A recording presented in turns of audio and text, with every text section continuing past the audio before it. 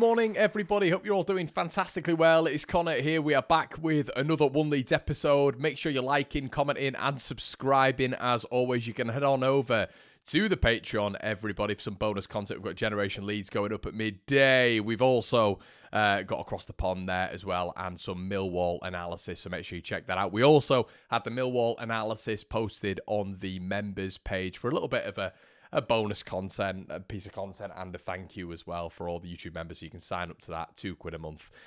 All proceeds go to the supporting of the channel. So today I wanted to speak about Angus Kinnear, I wanted to speak about the 49ers, and I wanted to speak about Leeds United in general and the management of the finances. This is in light of a Phil Hay article that a lot of you guys have been asking me about in general, in terms of PSR, in terms of Leicester, in terms of maybe a little bit of discussion about it. So let's get into it, shall we? So Leeds United are in a very healthy position when it comes to PSR. There's a limit of an 83 million quid loss that can be spread over 3 years when it comes to the Premier League.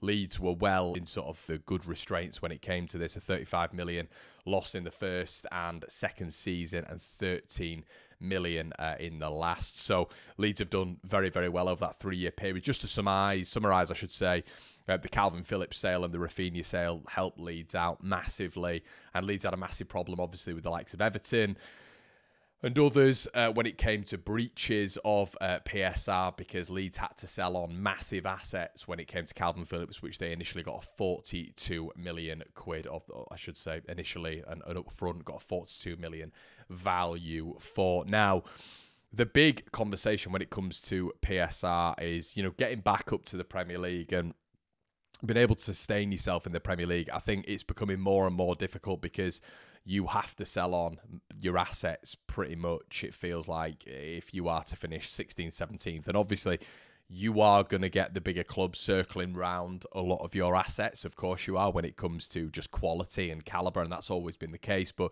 it does feel like with PSR regulations now, to meet a certain criteria, you have to be selling on some of your best assets, which is always going to be difficult for a club like Leeds United, who are trying to get back into the Premier League and sustain themselves within the Premier League and grow within the Premier League. Because if you're having to sell your best assets on continually, it becomes a problem, obviously, because your team gets weaker, you get lower down in the table. So, there's a lot of arguments that people say, well, why don't you just keep hold of your best players? Well, I'm not really sure you can nowadays when it comes to playing within the regulation. So it's all about finishing higher, getting a little bit more revenue, and seeing where you are from there, really. But it's positive when it comes to Leeds at this moment in time. The governance of the club has been excellent. It has to be said. And when maybe a lot of this didn't come to fruition was when Angus Kinnear was at the club under Andrea Radrizzani, and Leeds worked within a certain level of restriction, mentioning that word again.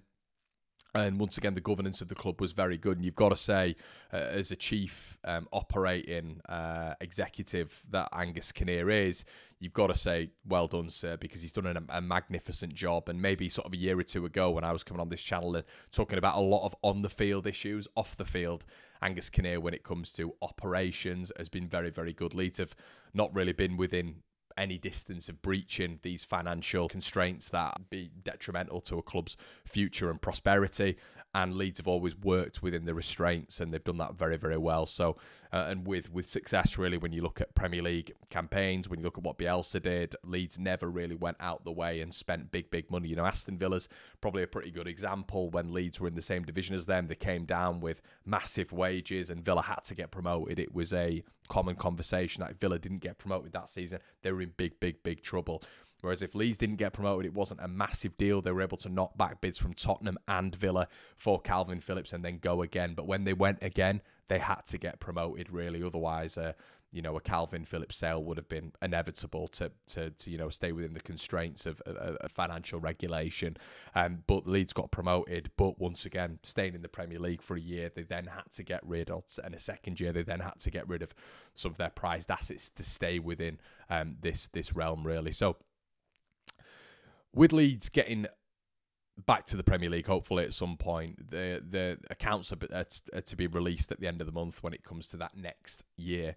But it looks like we're in a really, really good position. And a lot of that has been down to, the sale of Luis Sinisterra, which we've got 20 million quid for, the sale of Tyler Adams, obviously very recently as well, around about that figure, but also the wage reduction, which seems to have helped Leeds massively. There has been sizable cuts to at least 60%, according to very trusted sources like The Athletic, 60%, which is massive. Patrick Bamford has had his wage dramatically slashed, hugely slashed. And when you look at our competitor, our rival at this moment in time in terms of Leicester City, their main man, so-called, in Jamie Vardy, is on 140 grand a week in the Championship, 7.2 million quid for the year.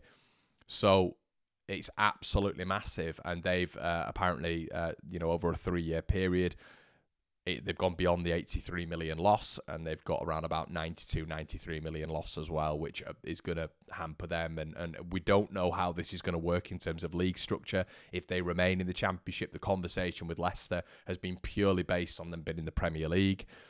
But if they are to remain in the Championship, there is surely going to be some financial sort of ban or sort of breach put on them, and they are going to feel some sort of tight squeeze really when it comes to that. So it's massively, it's key that Leicester do get promoted. But when it comes to assets as well, a lot of people, I think they get a little bit confused with the likes of, if we sell Robin Koch on, if we sell Verber on, if we sell Harrison on, it doesn't matter. We'll be able to accrue 50 million quid from assets that we sell on. Well, that's not how the losses work. So what basically has happened is with Brendan Aronson, for example, Leeds bought him in on a 25 million quid deal.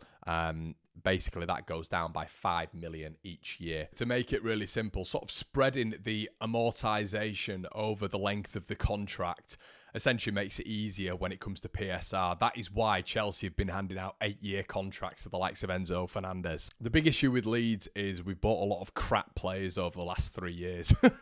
If I'm being brutally honest with you, and we all know we've bought absolute crap, but the beauty of us is even if we do stay in the Championship, we have a lot of sellable assets, which helps us in the long run. So as I've just mentioned with Brendan Aronson, to adhere to PSR, basically, with his contract, for example, if it's over a 5-year period, in line with PSR rules, it'll go down by 5 million quid each year. So this season, for example, if we'd have started with Brendan Aronson, we'd have had to sell him for 20 million quid.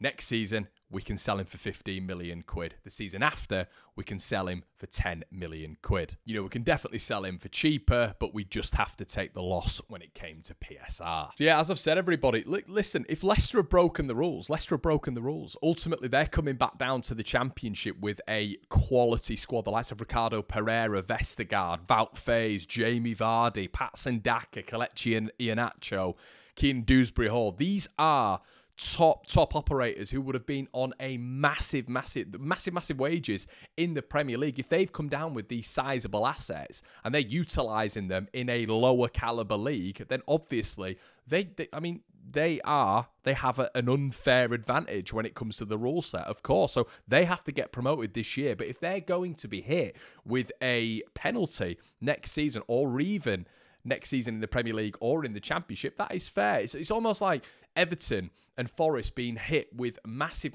restrictions. When this does happen, obviously it's already happened to Everton. And Manchester City, obviously it's 115 charges, but they seem to be getting more and more time to figure this out, as opposed to an Everton and Nottingham Forest. So it is different, different horses for different courses, really. But Leicester, they've come down with this massive advantage. And the reason they've come down with this massive advantage is because they've not done the intelligent thing like Leeds United have, slash this wage structure, which has seen Patrick Bamford from one of Leeds United's highest earners on 80 grand a week to 40 grand a week. So Leeds United have managed this absolutely perfectly. And it does explain why January was such a quiet window when it came to incomings, big incomings. And we were doing the likes of getting rid of Leo Yelder, getting rid of Ian Poveda. And what this did was this helped with PSR costs. And we brought in Connor Roberts on a half-season loan. It all makes complete sense. What I would like to do is say a massive thank you to Angus Kinnear. What I'd like to do is say a massive thank you to the 49ers, because me, as a Leeds United fan, has experienced financial crippling when it comes to Peter Ridsdale and the rank running of this club for the large part of 16 years. But let's be brutally honest, everybody. If Leeds are to remain in the Championship this season and we are to remain, you know, we will have to sell. It's not going to be a case of, oh, Leeds can keep hold of certain players. No, we will have to sell to keep sort of in line with these rules, and the rules are set for everybody. And if we're casting judgment on Leicester, it is only fair on us as well. So let me know what you think in the comment section below. Are you happy not only with the on the pitch stuff at this moment in time, everybody, but the off the pitch stuff? I am so happy with what's going on at the minute. It's very complex, but I've tried to break it down as sort of briefly as I can. But guys, if you want some bonus content, head on over to the Patreon. Let me know what you think about what's going on with Leeds United at the minute, off the field and on the field. Get your score predictions in for Millwall, of course. Guys, I'll see you on the other side. Cheers. And also, make sure you check out Julian Charles. Link will be in the description below. Everybody, there is a code. He's a wonderful Leeds fan called Simon. Met me at the game, and he's got a brand new company, and he's setting up. You can buy your furniture on there, your beds, all this sort of stuff, and you'll get a 20% off. So make sure you do that, everybody. I'll put the code in the section below and on the screen now. Make sure you do so. 20% off. Check out SofaScore as well, and I'll see you in a bit.